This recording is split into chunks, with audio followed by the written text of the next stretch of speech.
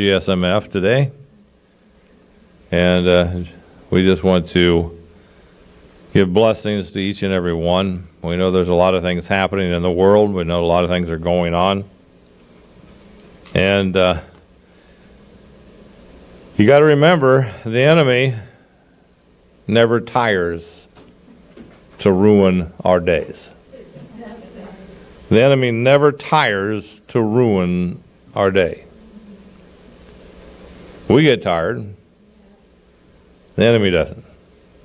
Neither does the Holy Spirit ever get tired of wanting to help us and change our day. Or even our life in general.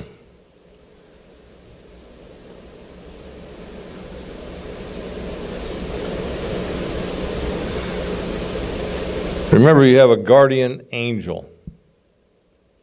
You have a guardian angel standing around you. His purpose is to watch over, to protect you, to keep you going. That's awesome. He only works, or they only work for you as long as you allow them to work for you. They only work for you as long as you allow them to work for you. How does that work? When you grumble, complain, argue, fight, hate, and you can continue on with that situation on those types of attitudes, you close the door. You tie their hands, and they can't help you. So if the door is closed and their hands are tied, what happens? You got a demon that stands around you as well. And guess what happens? You just allowed them to come help you. I'd rather have my guardian angel help me long over the fact than having the demons help me. See, and you think, well, how does demons help you? They come to kill, to steal, and destroy. It's like the time that I was up there in Ankeny getting gas. And I normally don't have a problem, but for some reason, after I was getting the gas pumped, I went back to open the door up and it was locked. Needless to say, the key was in the ignition. And I don't remember locking the door. But sometimes when I get out of the car, I touch the handle on the door, and I must have locked it, not thinking that. So I waited until Debbie and Sarah showed up a little bit later to open the door so I could get out. Well, luckily I could go in the building inside. The lady was nice enough, the attendant, to let me go in. But it kind of ruined my day. I don't know if I did anything wrong or caused a problem or what happened. But sometimes these things happening, and you might look back and say, oh, yeah, I grumbled, I complained, I argued, I fought.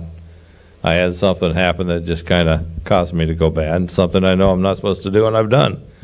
And you'll see and watch those things go on. So just to let you know, just always remember, it's just something that you got to remember. They never tire to destroy you. The devil never tires. You think, well, one day the attack will be off. No. The only way the attack comes off is when you go to heaven. But God has given you the Holy Spirit to where you can withstand and destroy, and you can have victory over everything. Praise the Lord. I just felt that song with victory was a good time to hit and go with it, because He wants to give us victory. If you go to Philippians 4:4, King James Version, rejoice in the Lord always, and again I say rejoice. Let your moderation be known unto all men. The Lord is at hand. Be careful for nothing, but in everything by prayer and supplication, with thanksgiving, let your requests be known unto God. We're supposed to sit here and say, oh, Lord, we got a problem. Oh, Lord, you need to do that. Oh, Lord, wow, why hasn't things happened? Isn't that Thanksgiving? No, that's not Thanksgiving. God doesn't go with whining or begging. He performs His word, according to His word. The Bible says, enter boldly in before the throne of God. So sometimes we like to get into the begging and the whining and all that, and it isn't that what the Lord wants. He wants thanksgiving. Father, I thank you for what's going on. I thank you for the things that are happening. I thank you that you can overcome. See, God will make a way out. I taught on that a long time ago. I should probably teach on it again. God has made a way out of everything that you're in. Everything. I've said it many times. I'll be dealing with some people, working in some situations, and all of a sudden, I just throw my hands up and said, Lord, I don't know what's going to happen. I can't see anything good coming out of this. There's nothing here. I don't know. I just give up. It's your problem. Thank you. I don't know how you're going to do this, but it's your problem. Every single time, he changes it. And I sit there bewildered saying, how do you do this? Because he's God. Because I finally gave it to him. Sometimes you have to give it to God. Sometimes there's things that you can't do. Only God can do it. But see, you have to be thankful. And I was thankful at that time. I was thankful that God would be able to do it because I couldn't handle it anymore. But I was thankful that he can do it in all those situations. But it says, with thankfulness, or thankfully, giving, or let your request be known unto God. And the peace of God, which passeth all understanding, shall keep your hearts and mind through Jesus Christ.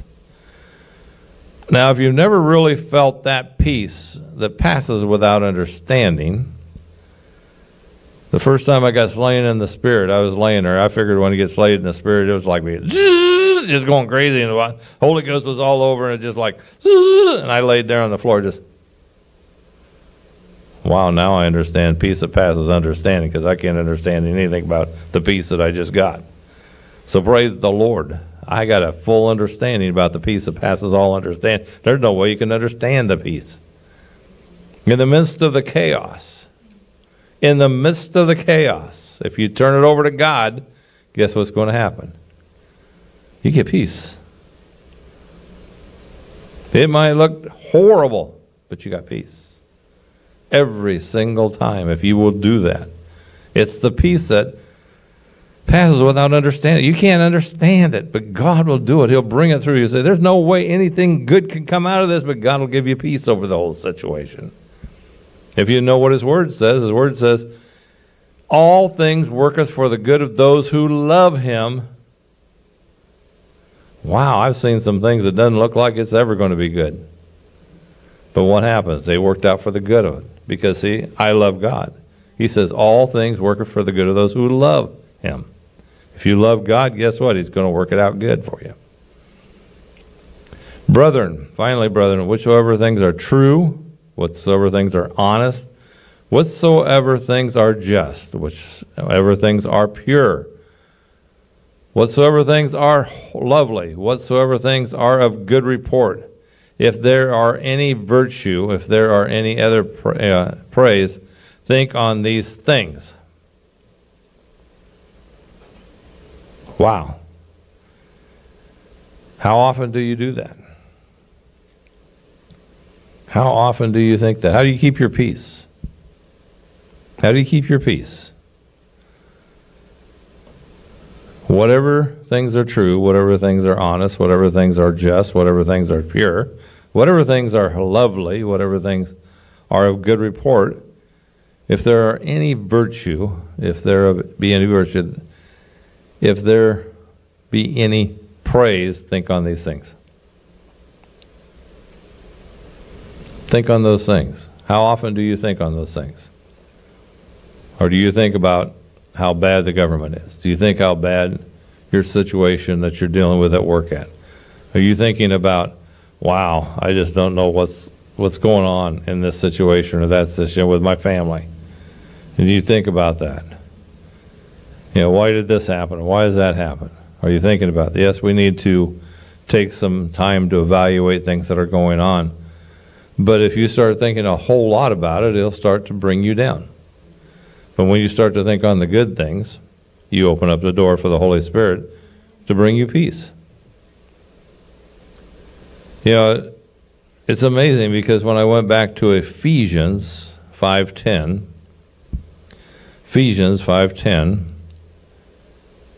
it says, try to find out what is pleasing to the Lord? What is pleasing to the Lord? I know Pat over there one day said, God hates violence. I think it was Pat that was saying that. Did you say that once, Pat? I'm sure you did. Because it stuck in my mind that you did. But the reality was, he hates violence. Wow. So that's not very peaceful to think about violence. Hurting somebody. Telling somebody off. I used to think about that once in a while in my mind. That was wrong. But see, it happens sometimes. You get so mad, upset, you just open up the door for the devil to come in and help you out. Wow. Whereas if you had your guardian angel there, he'd be protecting you and keeping you safe. It says, try to find out what is pleasing to the Lord. The only way you're going to find out what's pleasing to the Lord when you start to read the Word of God and find out what His Word says. It says, take no part in worthless deeds and evil and darkness. Well, that's pretty well known to most people who believe in God. But then it even said, instead rebuke and expose them. It is a shame even to think about them, or things that ungodly people do in secret. Wow, let alone talk about it. Wow. What do you think about this? It is shameful even to talk about things that ungodly people do in secret. Whew. That's a heavy word, if you really think about that. How many times you talk about somebody, well, they did this and they do that and this is bad and that's bad. If you are discussing something because you want to pray about it, be very careful that it doesn't become gossip.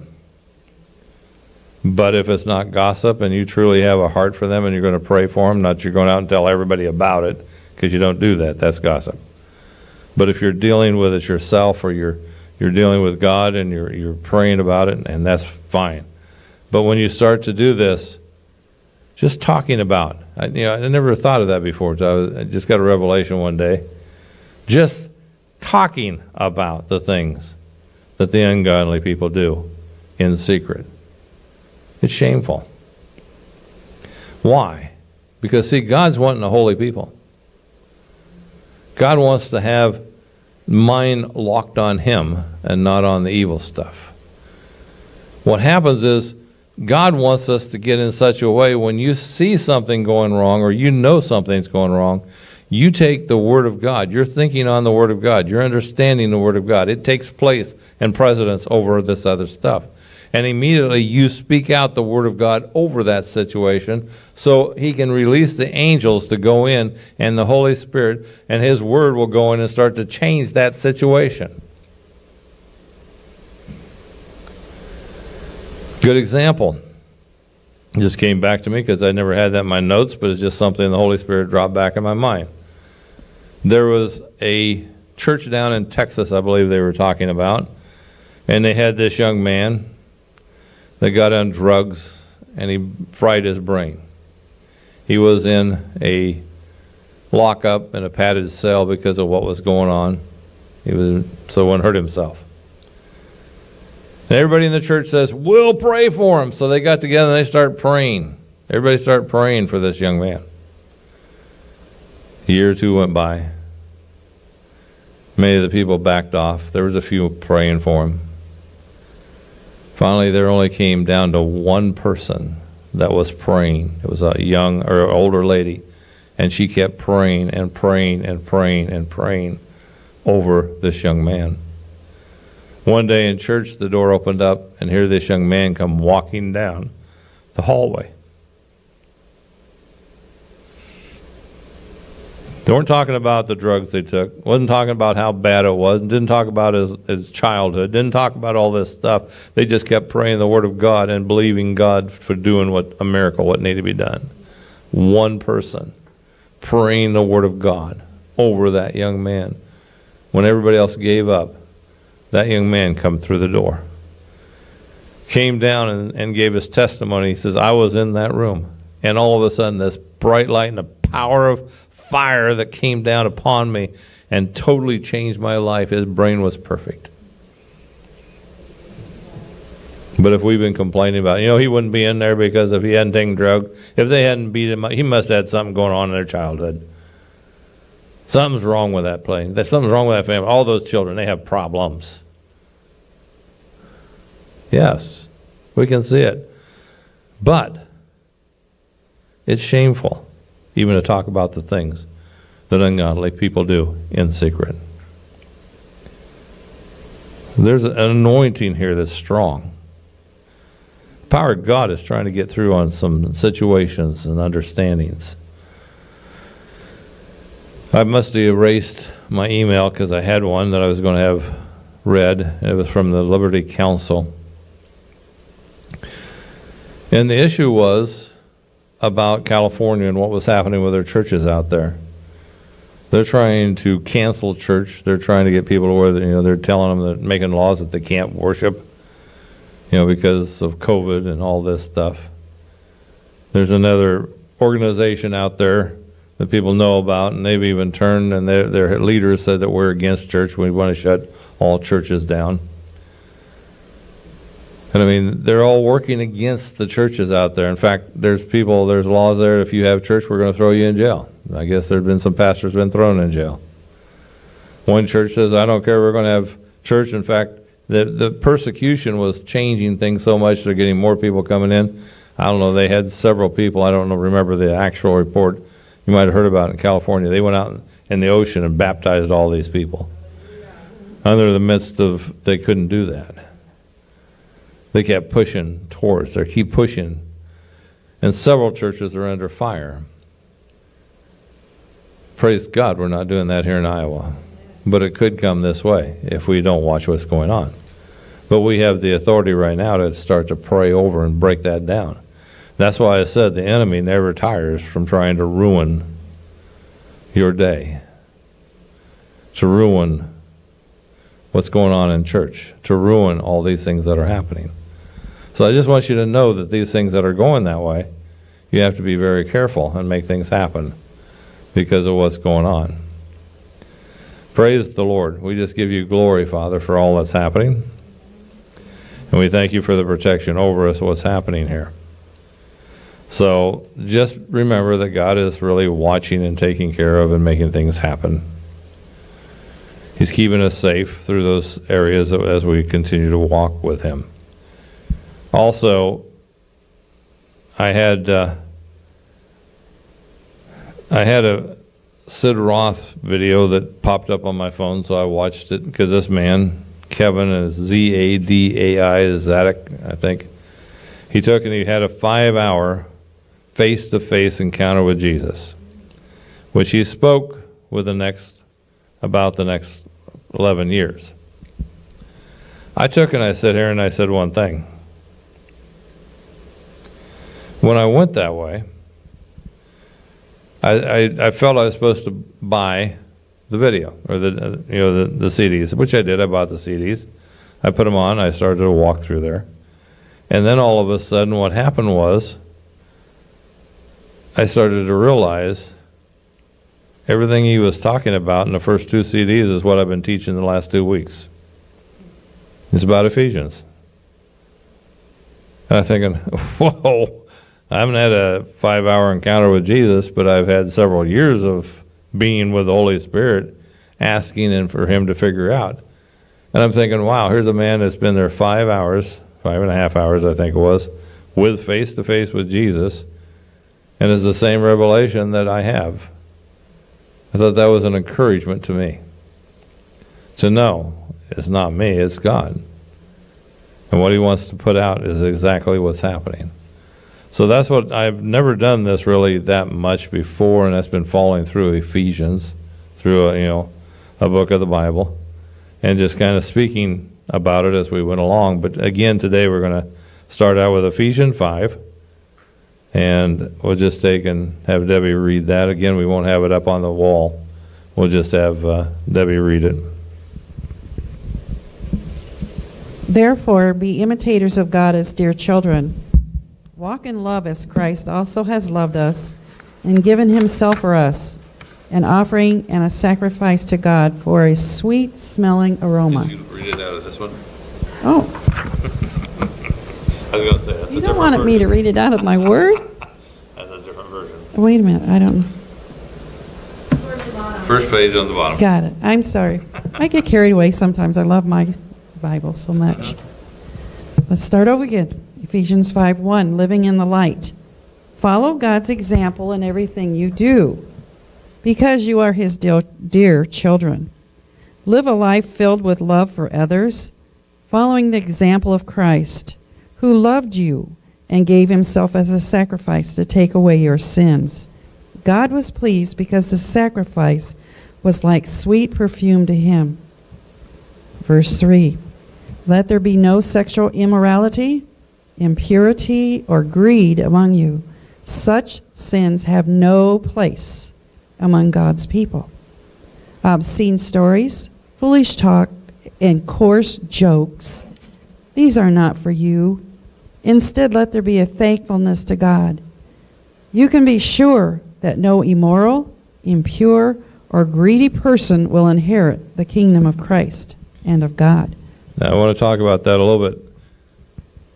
Inherit the kingdom of Christ or God. I think in the King James it says kingdom of God.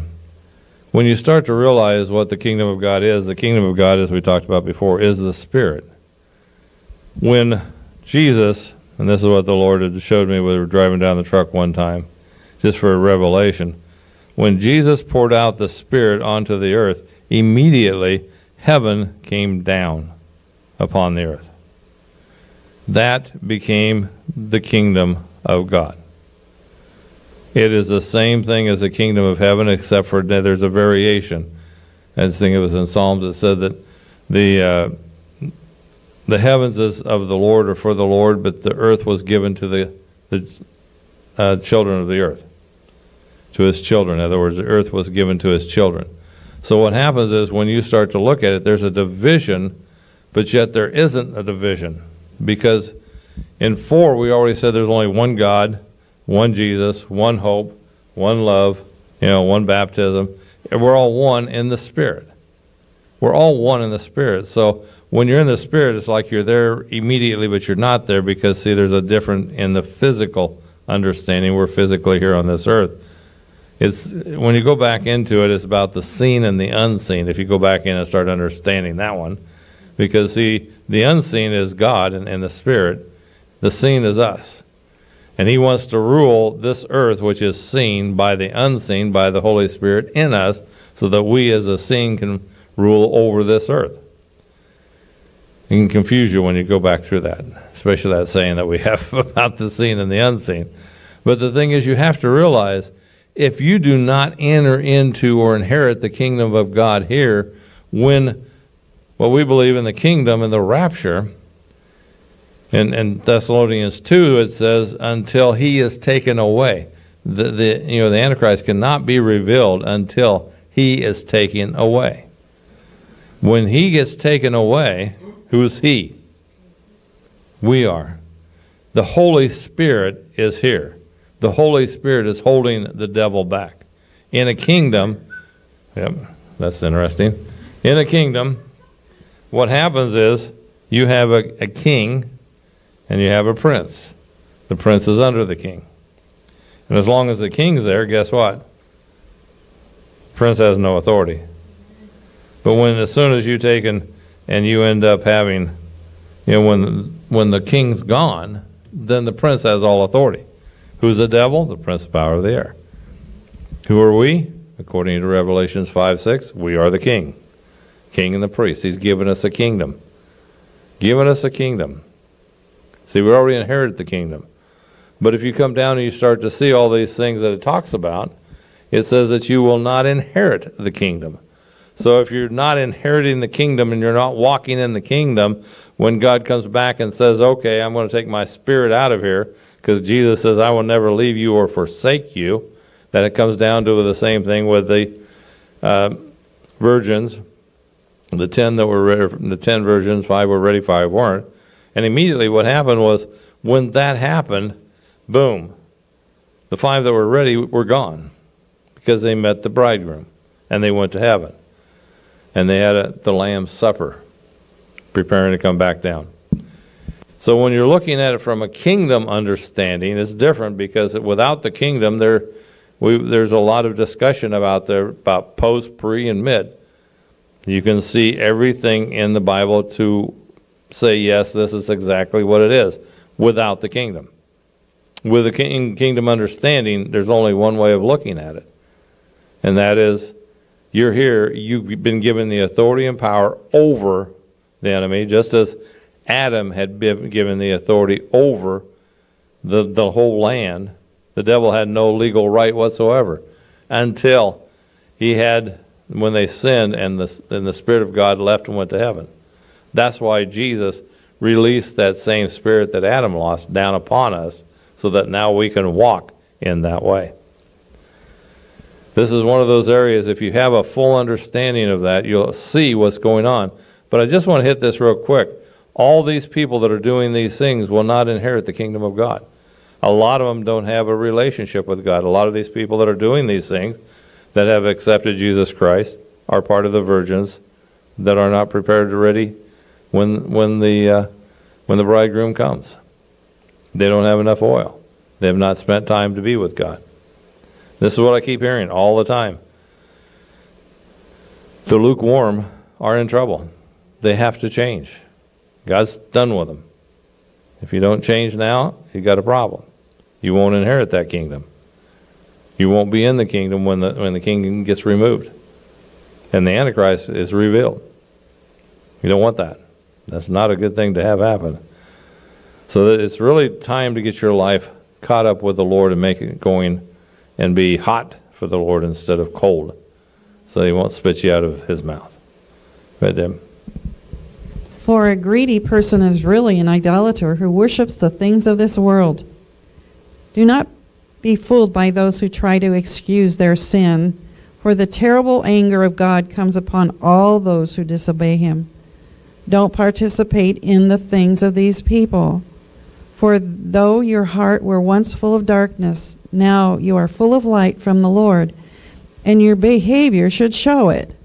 For this light within you produces only what is good and right and true. Try to find out what is pleasing to the Lord. Take no part in the worthless deeds of evil and darkness. Instead, rebuke and expose them. It is shameful even to talk about these things that ungodly people do in secret. But when the light shines on them, it becomes clear how evil these things truly are. And where your light shines, it will expose their evil deeds. That's why it is said, "Awake, O sleeper, rise from the dead, and Christ will give you the light." Praise the Lord. See, we talked about that a little bit already, about it's shameful even to talk about the things that the ungodly people do in secret. But it also says down here, and where your light shines, it will expose their evil deeds, and this is why it is said, "Awake, O sleeper, rise up from the dead, and Christ will give you the light." See, that's where it comes down to. Are you complaining about what's going on in a person's life? Are you talking about how bad things are? Are you always saying this person, that person, whatever? Are you actually taking the light of the Word of God and speaking over that person, speaking over that situation, proclaiming that as it goes along? See, one of the reasons we don't have as many people fully delivered is because we are talking kind of behind their back, you might say, or talking about the situation instead of talking about what God can do in their life, what God needs to put in the Word of God over them. When the body of Christ starts to go into that position, then you're really going to see some tremendous things happen in people's lives, even greater than they had before. And there are people out there that, you know, I've been told about, and I just said, hey, it's up to God. And what happens is we start praying, I start praying over them, that word, or start speaking the word over and saying, God, you got to do it, because I can't. There's no way I can do anything.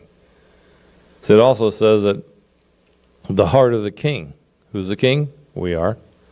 The heart of the king is in the hand of the Lord. And you can't move anybody's will. but the Lord can.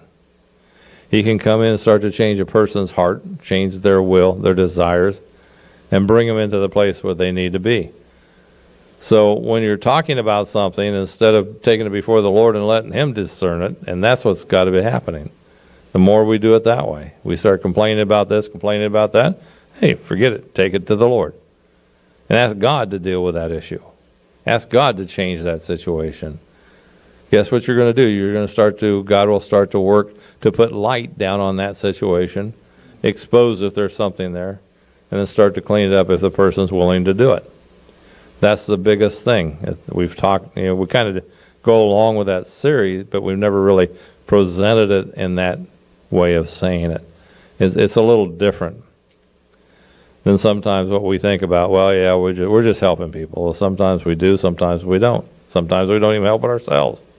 Sometimes it causes us more problems because of what we're saying, what we're doing, according to what we just heard earlier by the Word of God. So go ahead, Dan. Ephesians 5:15. So be careful how you live, not as fools, but as those who are wise. Make the most of every opportunity for doing good in these evil days. Don't act thoughtlessly, but try to understand what the Lord wants you to do. Don't be drunk with wine, because that will ruin your life. Instead, let the Holy Spirit fill and control you. Then you will sing psalms and hymns and spiritual songs among yourselves, making music to the Lord in your hearts. And you will always give thanks for everything to God the Father, in the name of our Lord Jesus Christ. Praise the Lord. Amen. Praise the Lord, praise the Lord.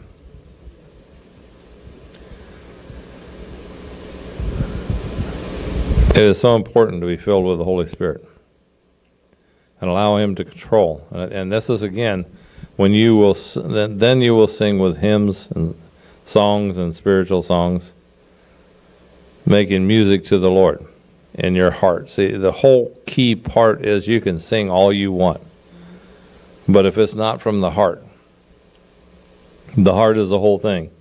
Anything that happens, people will say, well, what's this going on or that going on? I'll turn around and I ask, it depends on the heart. It depends on the heart. Because once the Holy Spirit, once Jesus, died on the cross, it flipped over from words and from actions and deeds into the heart, into the physical or spiritual. The spiritual has to do with the heart. Everything about the heart. That's I like with Mike, not Warnke, but no, the other guy from the Ether brothers. Yeah, Mark Lowry. How he talked about the time. He says in the Old Testament, the term of endearment was your bowels. But see, and today we talk about the heart. So he says, could you imagine a song, I left my bowels in San Francisco? Whoops. Yeah, I love you with all my bowels. It's a little different concept. But see, back then it was all works and law, and now it's the Spirit, it's the love, it's from the heart. And this is so important about making music from your heart. Many times we'll be sitting there and be praying, and I'll just be singing a song and won't even be thinking about it. It's like the time I always said that I was at one place I was working at now on a 30-foot up on a man lift, running around testing it. And the next day I came into work and the boss walked up and says, were you singing out there yesterday? I says, I might have been. I don't remember. I was just up on this lift going back and forth and testing it out because I had done some work on it. They said, well, there's a lady that was, I said, why did I offend somebody? She said, there's a lady next door in a building, and I know the doors were closed. And she says she heard you singing a song that she knew from church a long time ago. And she said it touched her heart. Now, how in the world did she hear a song when the motor's running on a lift that I'm 30 foot in the air when she's in a building with the doors shut, windows are closed? But see, it's God. You don't know what you're going to do. You start letting the heart, God move through your heart and start to just release the things that are happening. What is He going to do with it? Who's He going to touch? It's just like the girls that you're talking about, the team. just stopping by and talking to them and encouraging them, and the power of God, and telling them that Jesus loves them makes a big difference. It's the heart. When you do it from the heart, God will move people's lives. It's awesome when that happens. Go ahead, dear. Ephesians 5:21, Spirit-guided relationships with the wives and husbands. And it reads, "And further, you will submit to one another out of reverence for Christ. You wives will submit to your husbands as you do to the Lord. For a husband is the head of the wife, as Christ is the head of the church. He gave his life to be her Savior. As the church submits to Christ, so you wives must submit to your husbands in everything. Verily I say unto you," sorry, that's not it. That's Matthew. You don't want me to read Matthew 18? No. Okay. So, this has always been a big one, and especially when we worked with Married for Life, that the women have to submit themselves to the husbands. And what happens is you can come up with a lot of different concepts, thinkings, teachings, understanding, and everything else. Well, so I went back in there and I says, okay, I've got it pretty well understood what I'm going to talk about, but I just wanted to go to see what, it says, submit yourself. So I said, looked up submit in the concordance. This is what it says. Inserted word. This word was added by the translator to for better readability in the English. There is no actual word in the Greek text. Whoa. That kind of threw me for a loop. I says, there's no Greek word in text. So I said, because that's why I like to find out these things and see what's actually going on, because it does help me sometime. But I went back and I started to look up, and it did say that we were subject.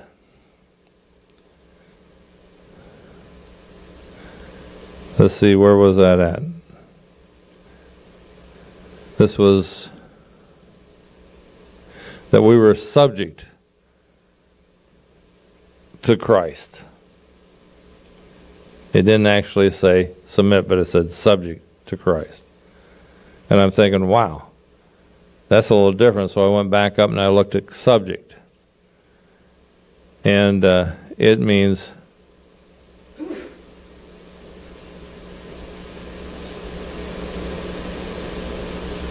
basically the same thing as submit means. These are one of the areas that I've had a little problems with trying to get organized for today, so please forgive me.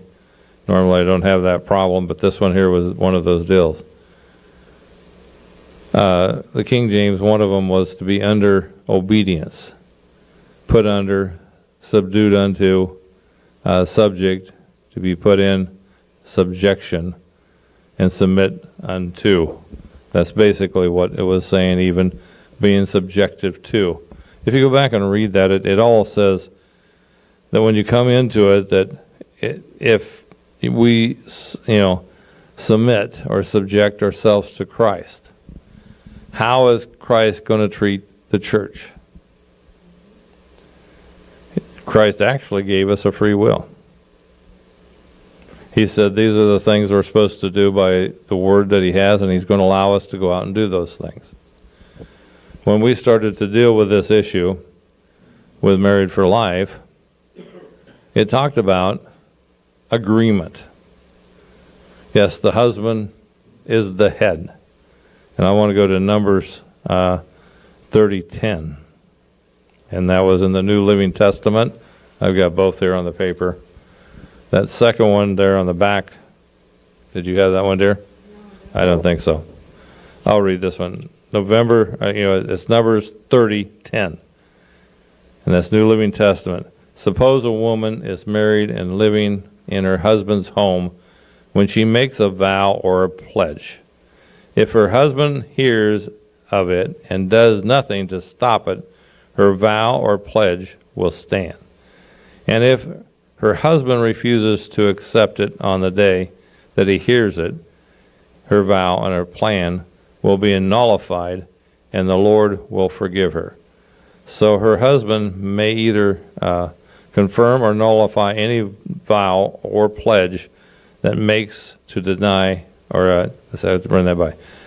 So her husband may either confirm or nullify any vow or pledge that makes to deny herself. But if he says nothing on the day he hears it, then he is in agreement with it. If he waits more than one day, then he tries to nullify a vow or a pledge, he will, after the consequences, or he will suffer the consequences of her guilt. These are the regulations of the Lord Moses concerning relationship between man and his wife, and between a man and a young daughter, to whom lives at home. Now, it sounds kind of strange in this actual scripture. I went back and studied that out. And it basically means that if a wife comes in and wants to do something, and the man says, okay, it's all right, and she does it and it's wrong, then the man's guilty. He gets whacked for it because he's put in that position. See, there's a relationship, especially in the older time, when the man was definitely had the relationship to God, and then the woman was directly under the man. Now, that's true today, but it's not as true, because when Christ came down, we're all one in the Spirit. So now what happens is we can take and actually go and have, we're all one in the Spirit. And that's why we've seen so many times with like Sharon Bonnell and many other people, other women that have turned around and been in ministry because they are called by the Lord, because we're one in the Spirit. Every woman, every man can have a gifting. It's not just the men, it's women too, and they have a gifting. But when Sharon, turns around, she said that her husband was their head, and he agreed with everything that she was doing, and allows her to go out and praise for her when she does. It's the same thing with some other lady, ministers out there that are married. It's their husband are in agreement. That's what it is. God will bless them. But if they step out and do something that's wrong, and the husband's not in agreement, then there's a problem that comes in, and it creates an issue. And I was going to get into this too far today. I just want to kind of bring some things up. But especially with that one there is a precedence that the Lord is accountable, and made the man accountable for everything that happens in the home. But the problem is, men take that and beat it over their wives. They become very, to the point. I remember sitting at it was down at the one of the hospitals, and this guy, he was irate. He was on the phone talking to his wife, and where are you at, and what are you doing, why are you doing this? I mean, you could tell how controlling he was. He could go out and sound like he'd go out and do whatever he wanted and where he wanted to go and have as much fun as he wanted to, but his wife was locked down. It was like a truck driver one time. We were at a restaurant. This guy was in there, and we were eating with him because he brought some stuff to the dealership I was at. And he was a big guy about like me with his belly hanging out and pretty grungy looking, and he was talking about, I got my wife at home. She's pregnant, barefoot, and doesn't have a car, can't go anywhere. I'm thinking, wow, what a nice life. But see, this process, when you start to say submit, when the wife needs to submit to the man, immediately the devil jumps in there and tries to make it something other than it is. I just want to put that out right now, because what happened, yes, there is a spiritual law that goes along with that. But at the same time, in the New Testament, now we'll go back there to that Matthew 18:20, if you want to read that one there. I believe you have that one, don't you? Verily I say unto you, whatsoever you shall bind on earth shall be bound in heaven, and whatsoever you shall loose on earth shall be loosed in heaven. Again I say unto you, that if two of you shall agree on earth as touching anything that they shall ask, it shall be done for them of my Father which is in heaven. For where 2 or 3 are gathered together in my name, there I am in the midst of them. Praise the Lord. It says, that if two of you shall agree on earth in touching anything. I want you to understand there's two of you in a marriage. We, in Married for Life, ended up having a demonstration. And what they did was they'd have a husband and wife stand together, and their legs that were touching, they would take and put a rope around or tie their leg up. He said, now walk. And they tried to walk. And it was like, whoops. It didn't work very well. In fact, this one couple really got wild. She was walking, and the guy turned around and tried to run the other way, and they all went down on the floor. But see, that's somehow times we do it. As marriages, we're supposed to work together. We're supposed to walk together. We're supposed to be one together. And a lot of times it doesn't happen that way because somebody takes the authority, or the other one wants to do this, or the other one wants to do that. This is one thing that the Lord had shown me a long time ago. In the church today, or the one that I've been in before, what was happening was they would take the couples, and they would have, you know, somebody wanted to teach, so they go over and they start teaching on a Sunday school, and another person was wanting to do something. So before long, the whole couple was divided, and the division was starting to grow within that couple because this person was wanting to do this, and the other person was wanting to do that, and before long, they grew apart. They were never taking the couple and making them as one and trying to work together in a one flesh ministry. Now, that's kind of hard to do, but you can do it. And I said there was a division that was coming amongst the couples just because of that issue. And I said, wow, but see, the thing is, when you get to a point and understand that you've got two of you, and it says, if two of you agree on anything in touching what they shall ask, it shall be done by them of my Father which is in heaven. And I just want you to know one thing. We taught about agreement. Yes, we understand about husband, wife submit to the husband. I have no problems with that. As long as the husband is godly and allowing the wife to be the person she is, to help her grow, to help her prosper, because that's what Jesus is doing for us. He says the same as Jesus is doing to his church. And that is, he's allowing us to grow. He's allowing us, he has given us gifts. He's doing things for us. He's giving us the ability to change. But in Married for Life, what they talked about was agreement. There's many times you can make agreements, and many ways you can make agreements. One is, I know more, we're going to go buy a car. And I know more about the cars. Well, you, or even the other person might say, well, you know more about cars. What car do we need? But see, instead of taking and going before the Lord and asking God, Father, what car do we need? Asking, is it all right to have this car? I've seen this before, where people will buy a car, and one person says, oh, I've loved that car. I love that car. We just want that car. Well, the other one wasn't really involved in it, but because the one said they loved the car so much, they bought the car. The car turned around, find out about 6 months later, I hated that car. I don't know why they bought that car. That was the worst car we ever had. Whoops. You were the one that wanted it. No, they wanted it.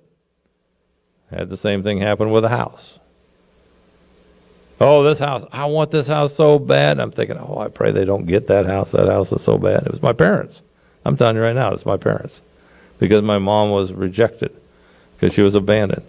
And what happened was they bought this one house. I mean, it was a wild house. It would not have been good for them.